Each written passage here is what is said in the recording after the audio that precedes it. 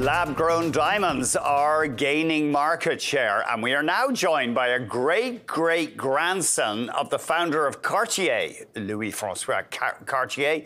Jean Dousset is our guest, and he is a leading force in this lab-grown diamond business. You've opened a store, you have worked, you're a veteran of the jewellery industry, you've worked for high-end jewellery suppliers, but now you have your own lab-grown diamond company. Tell us what you're doing. Have lab-grown diamonds shaken off any kind of stigma? Good afternoon, Andrew.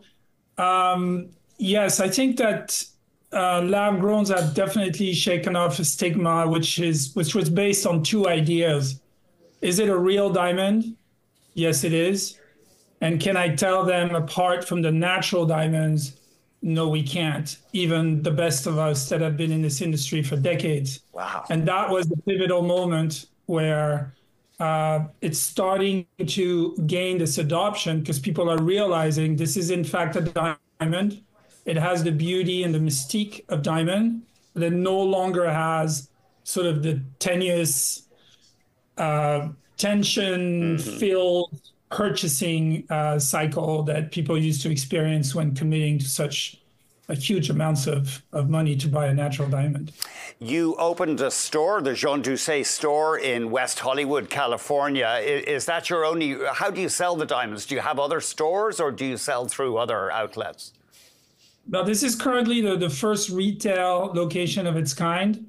And actually, having pivoted into lab-grown diamonds after my entire career spent representing and selling natural diamonds, that's why I opened that boutique, because I think that seeing is believing.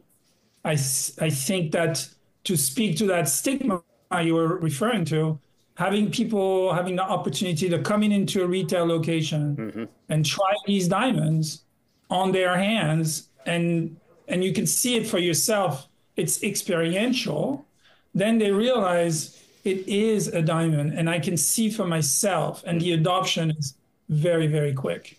So that's the idea behind the boutique, is really to show people that it is in fact everything they thought a diamond should be.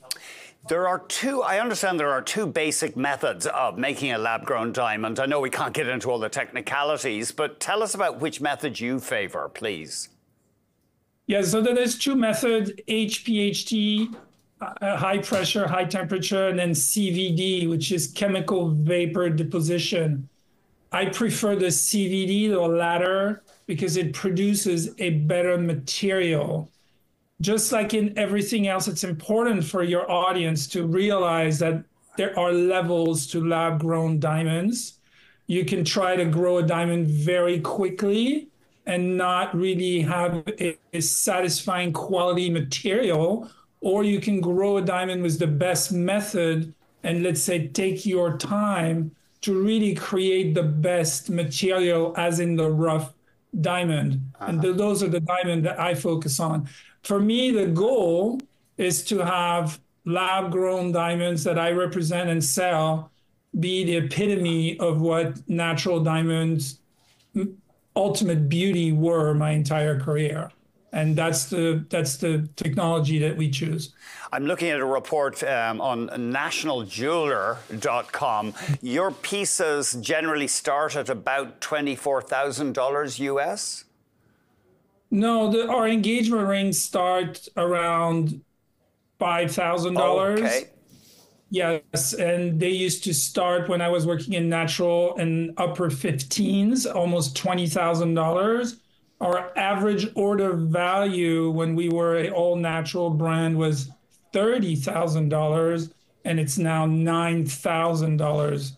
So a huge, huge difference into the average order that consumer. You have to look at it as an absolute liberation and a pivotal moment for our industry, which has been set in its ways for decades.